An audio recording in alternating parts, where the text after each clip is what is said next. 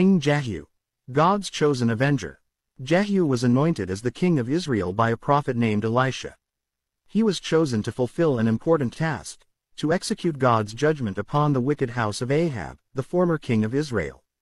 King Jehu's reign began during a time of great political turmoil, as the kingdom was being threatened by the powerful Assyrian Empire. Along with the external threats, the nation was also deeply divided due to the influence of Jezebel, the wife of King Ahab, who had brought idolatry and wickedness into Israel. Jehu wasted no time in fulfilling his mission. He first targeted King Joram, the son of Ahab and Jezebel, who was ruling at that time.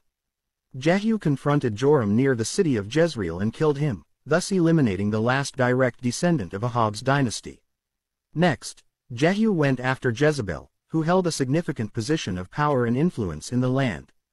Jezebel attempted to maintain her authority by painting her face and wearing royal garments on an upper balcony.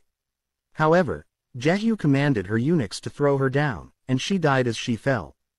Jehu then ordered that her body be left to be eaten by dogs, fulfilling the prophecy of Elijah. After dealing with the ruling family, Jehu proceeded to destroy all the remaining members of the House of Ahab. He invited the leaders of the nation, along with the prophets and servants of Bal, to a grand sacrificial feast. While the people were gathered, Jehu secretly ordered his men to kill everyone inside the temple of Bal. As a result, he completely wiped out the worshippers of Bal and destroyed the temple.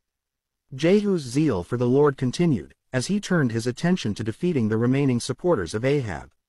He launched a military campaign to eliminate all those who had allied with the former king and to eradicate idolatry from the land.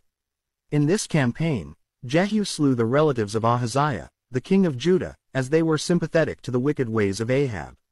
Overall, King Jehu was known for his fierce determination to rid Israel of the corruption brought about by the house of Ahab. However, despite his initial enthusiasm for the Lord, Jehu did not fully follow God's instructions and allowed idolatry to persist within his own reign. Consequently, the Lord promised that Jehu's dynasty on the throne would only last for 4 generations. In the end, King Jehu's reign came to an end after a reign of 28 years. He was succeeded by his son Jehoahaz, who continued the cycle of idolatry and wickedness, leading to the ultimate downfall of the northern kingdom of Israel.